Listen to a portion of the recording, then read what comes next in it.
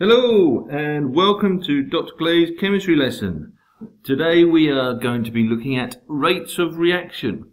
By the end of this lesson I expect you to be able to do the three following things. We should be able to recall what can change the rate of reaction, recall the equation that describes the rate of reaction, and finally we should be able to identify and describe typical graphs for rates of reaction.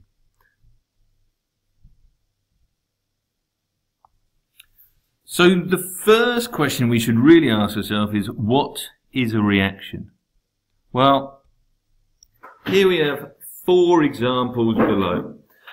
We have a mixture of compounds and elements on the left-hand side, which collectively we can call the reactants, and they come together. There's an energy change, and at some time later they form some different products.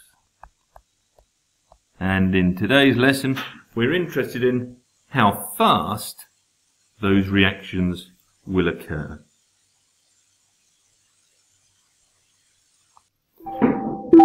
So reactions can go at all sorts of different rates. For example, firstly, we could have very slow reactions. An example could be iron rusting, where iron reacts with oxygen and water. Or we might have a slightly faster, a moderate reaction perhaps. Here we have metal reacting with an acid, where we see effervescence, that's bubbling, to produce hydrogen gas. Or we might have a really fast reaction. For example,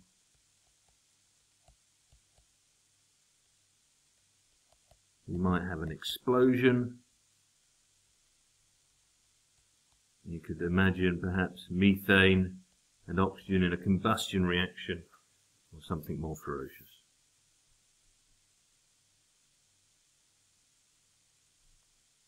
Importantly, however, the rate of reaction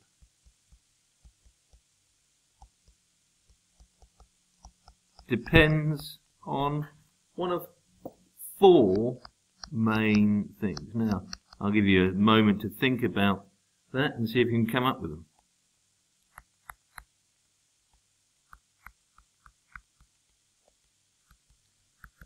Did you get any of these? Let's see. So, number one, the temperature.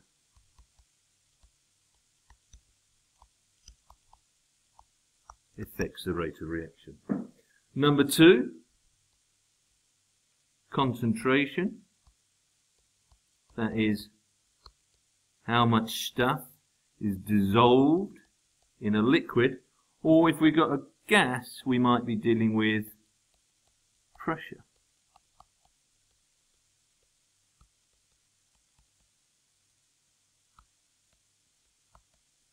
The gases. Number three might be if we added a catalyst, or perhaps you might have thought of, if you were thinking about biology there, you might have come up with enzyme. But in chemistry we're going to make sure we use the word catalyst. And finally, number four, indeed, the size of particles. Particularly that affects if we're talking about in a solid.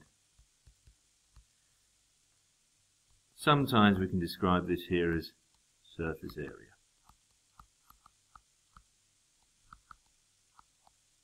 Good, well done.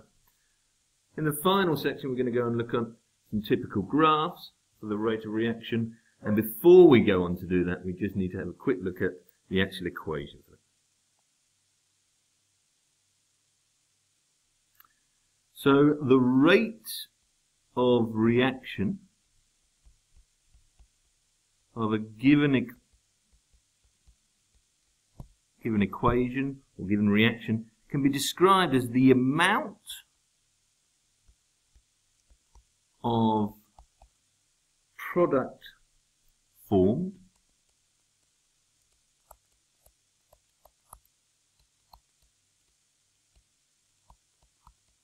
divided by the time taken. Now, it could be product formed, or equally, it could be reactant used. So the reactant concentration, the amount of reactant would go down with time, or if we were talking about product, the amount of product would go up with time. Either one is perfectly acceptable. So the final thing that we need to look at in this section is to look at typical rates of reaction graphs.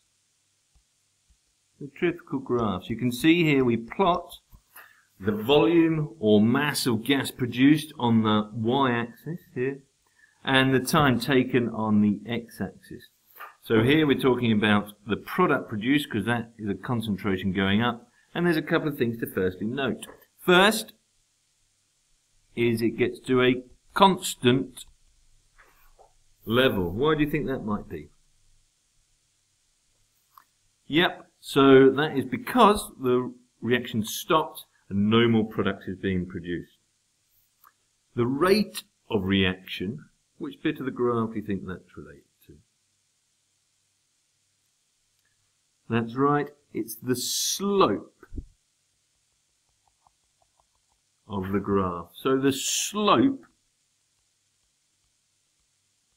is equal to the rate of reaction.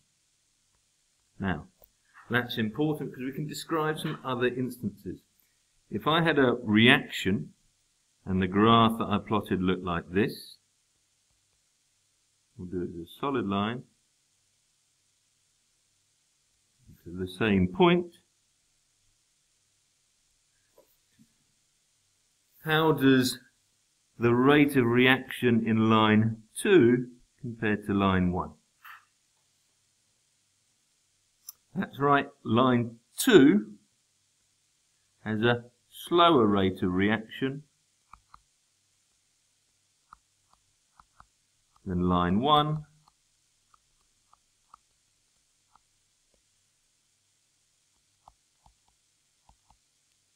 because it's got a less steep curve or a shallower curve.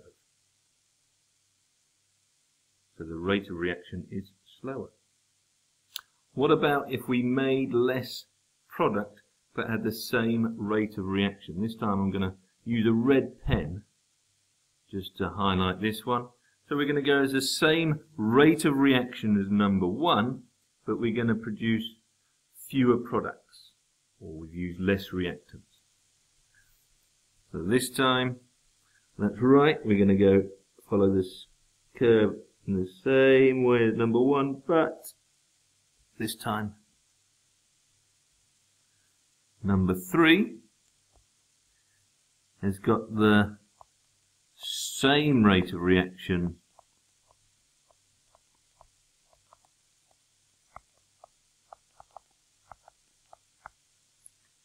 as 1,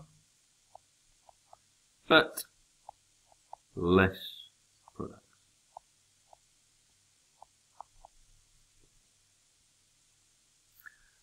In class we'll look at some examples of this, but in today's lesson let's just check what you should now be able to do.